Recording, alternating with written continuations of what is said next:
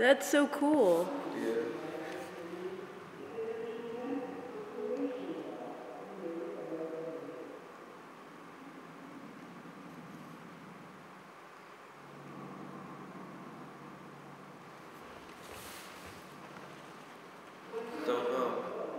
When you're recording, don't touch the camera, just so there's no micro movements.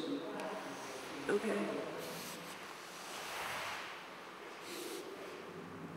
So like, maybe take your hands off it. Even the screen? Yeah.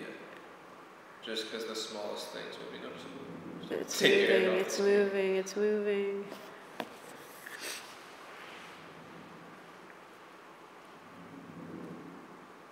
Because I have in-camera stabilization off, so there's no warping or anything. Sometimes when you have it on, it'll like warp the edges when you have a wide lens. Right. Why is there such a color difference in the points? The red is just the focus points. Oh, that's so cool. To have it on manual focus, it shows like the plane that is in focus. I see. Is highlighted in red. I see. And what's the depth of field? I think it's pretty. Like, will the other things image so that it...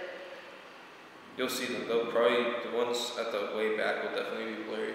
Oh, yeah, blurry is fine, but I definitely want to be able to see them. Yeah. I mean, it's a trade-off because you have to be able to see the dots. So you need the lens opened all the way, which means you need the lowest aperture. Right. Okay, so I'm going to stop it and then